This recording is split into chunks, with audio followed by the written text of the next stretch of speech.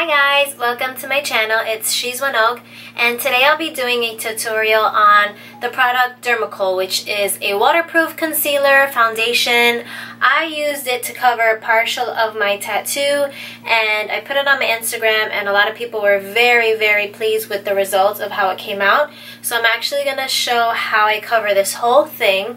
So this is my sleeve, half sleeve tattoo. It's a mermaid with really vibrant colors, really hard to cover. I've used products in the past, but I felt like this Dermacol really covered it. So I'm gonna go ahead and show you guys how I do it. And I tried it a few days ago, so I haven't perfected it yet, but I think the way I've done it is pretty good. First, I'm gonna start off with, I got the color 223 and 224. 223 is kind of like my actual skin tone. 224 is more of like a tan. If I was to be tanned, I would probably mix that in with the 223. But it's kind of like a tan and then dark tan. So I'm going to go ahead and just use a brush. This time I'm going to use my Morphe M208 brush. First, I'm going to spray it with setting spray. So with like all makeup, you want to start with like a primer, a setting spray primer that kind of sets into your skin and just makes the product stay longer. So I'm just going to put that on really quick, let that dry. I'm going to probably start off on the top section and then work my way to the bottom. So we'll start that. So I'm going to use the 223 again, and I'm kind of just going to put it in the center of my tattoo so I can kind of grab and go. Alright, so here I'm just kind of brushing all the product. It's really thick. That consistency is thick like no tomorrow. So you really want to brush it really good and even out the layer. You'll see that I go in with another brush after, but I'm just kind of smoothing it all over my tattoo. And my tattoo is really huge. I mean, it's a big piece to cover. Now, what you want to do is kind of take like another brush to just blend the edges out, because I think I'm going to go ahead and start the dark color. So I just want to blend all that.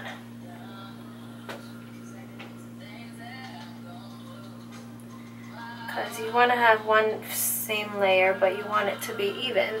So this will kind of blend out any excess product.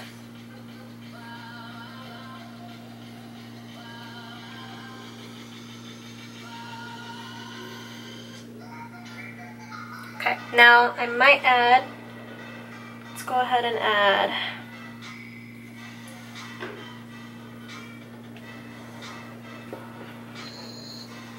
let's blend this a little bit. Top, the back. Oh, it's really hard because it's like, I'm not that flexible. Let's hope we can get that later.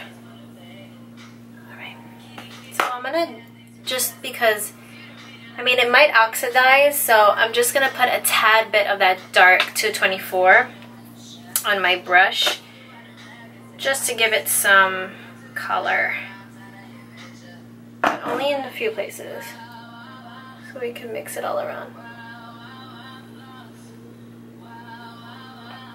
Take my buffing brush. What I'm going to do is just kind of swirl it all around. And if we have patches, we can always go back and fill those in. But I want to get some of that color on there. That warm color.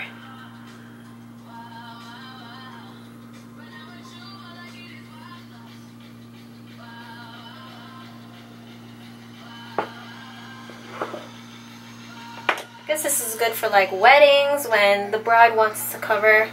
I didn't cover mine in my wedding, but some brides want to, you know? Some brides rather cover their tattoos. A little bit adds more elegance to it, you know?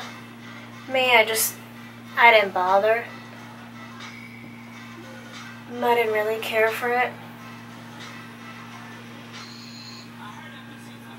Okay, so finish blending this part out.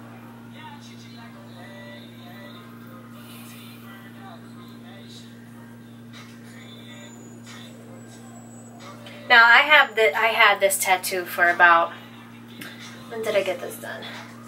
Probably about 7 years now. So it's really like in my skin. It's like you can see the outline of it no matter what. So right now, this is basically the one layer, and it doesn't look like skin yet. It looks a little yellow, so we're gonna go ahead and fix that. We're gonna add some powder, more of like your skin tone powder, kind of like what you set your face with powder, and then we'll use setting spray, and then we'll use a translucent powder. So that's what I did last time, so we're gonna do that.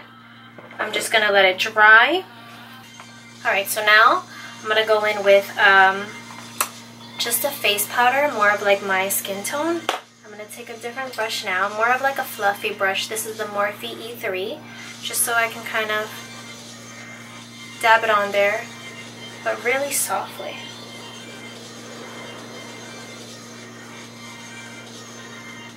This will kind of set it.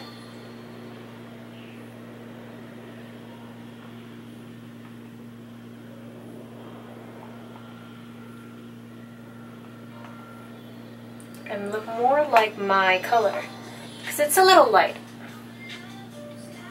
A little light.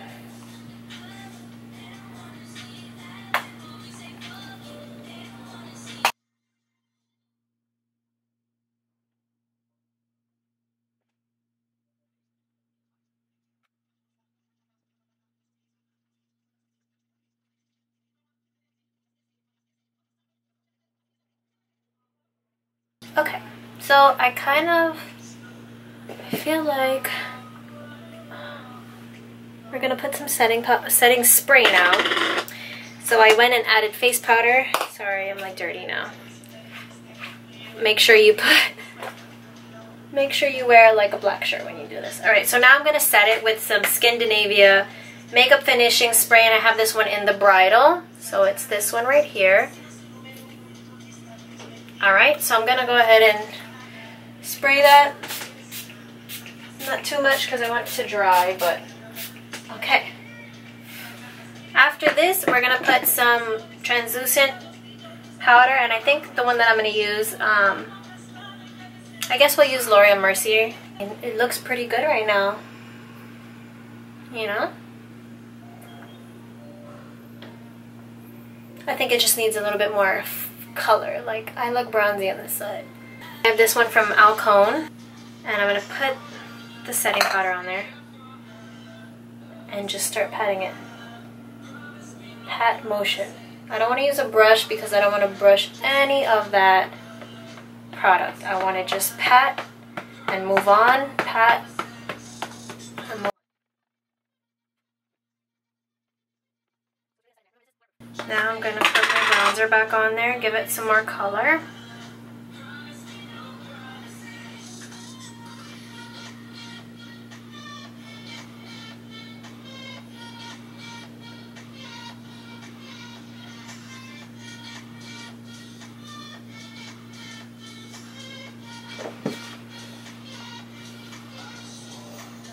That is it. I covered my entire arm.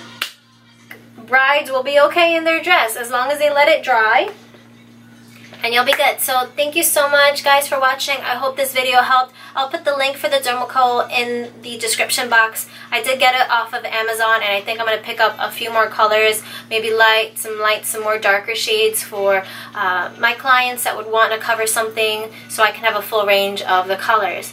So again, I'll put it in the description box, and thank you so much, guys, for watching. I love you guys so much, and please don't forget to subscribe, and I appreciate all your support. Thank you, guys. Love ya. Thank you so much for watching, but please don't forget to subscribe.